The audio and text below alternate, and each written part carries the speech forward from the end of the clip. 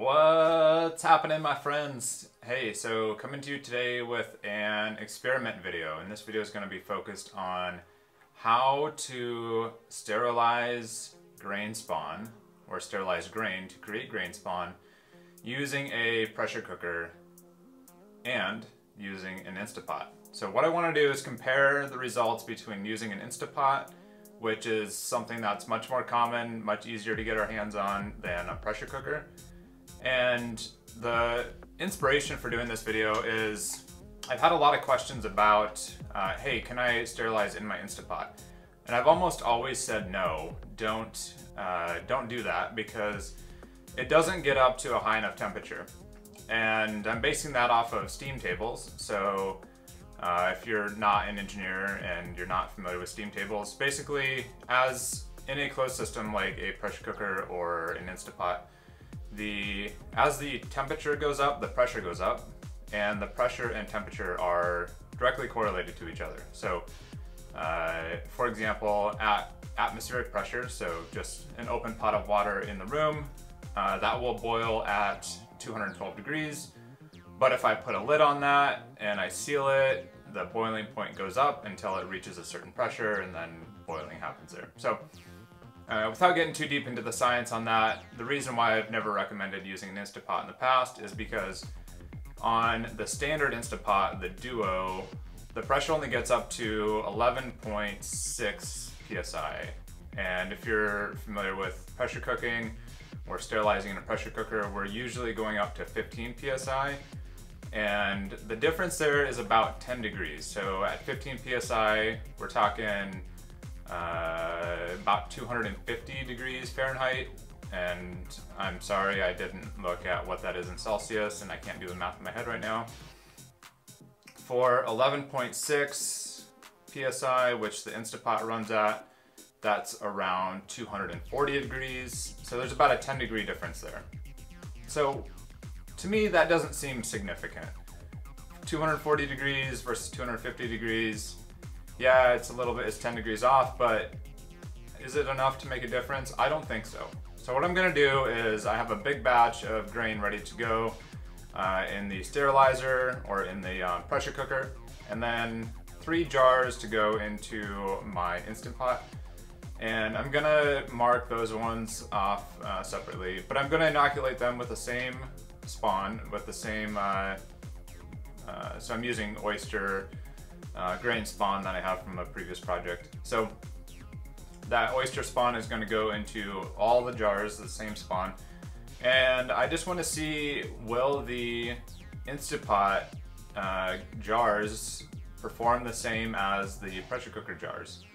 And will they get contaminated, or will they start growing microbes that we don't want to grow there?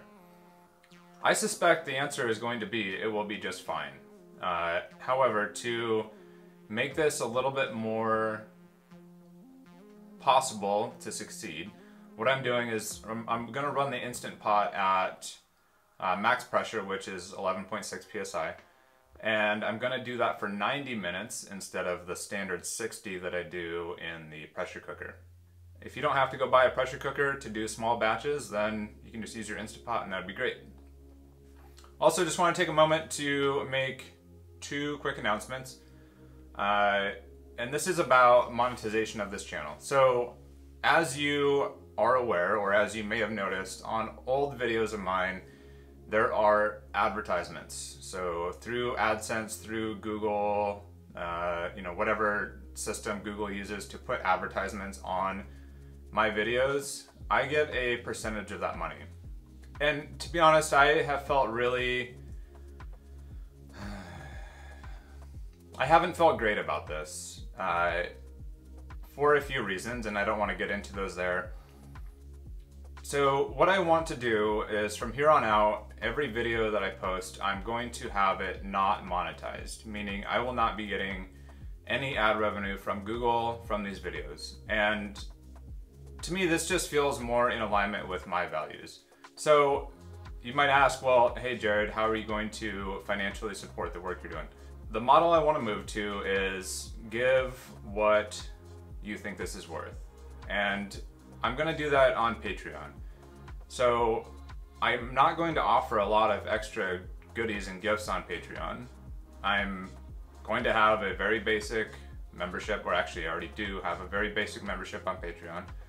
And what I would ask is, if you enjoy the work that I'm doing here, if you're learning something from it and it's worth something to you financially, please contribute on Patreon.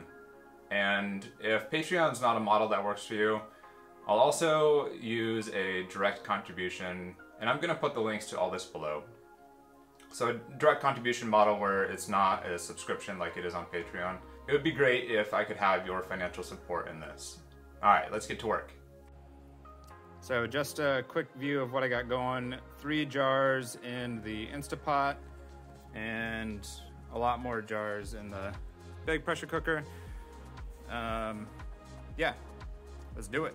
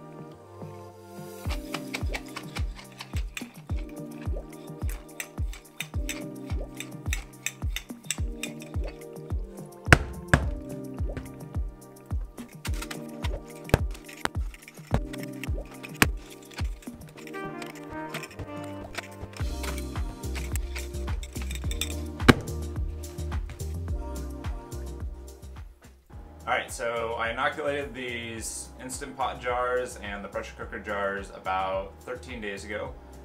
And they're at a point now that I'm considering fully colonized.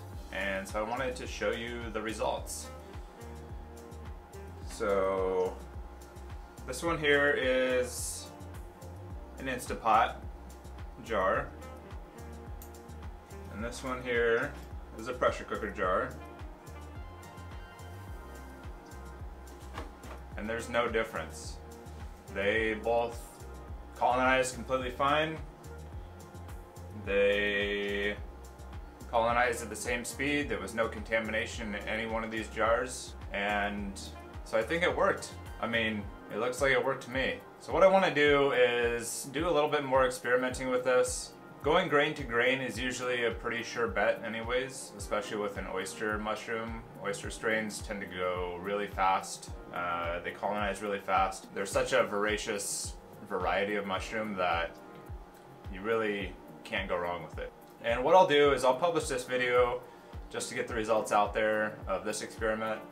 And then as I develop my own little procedure here for using the Instant Pot, I will make a new video that just details the procedure. And also, once that procedure's up, I'll post it on my website, oneearthmushrooms.com. A quick plug of that website. If you have any interest in growing in a monotub, there's a calculator up there that helps you determine how much substrate to use and the exact recipe for pretty much everything you'll need to grow out a monotub. That's completely free. The only cost is the time that it takes for you to go onto the website. Alright, well, I'll see you soon with that procedure video, and until then, have fun growing mushrooms. Bye.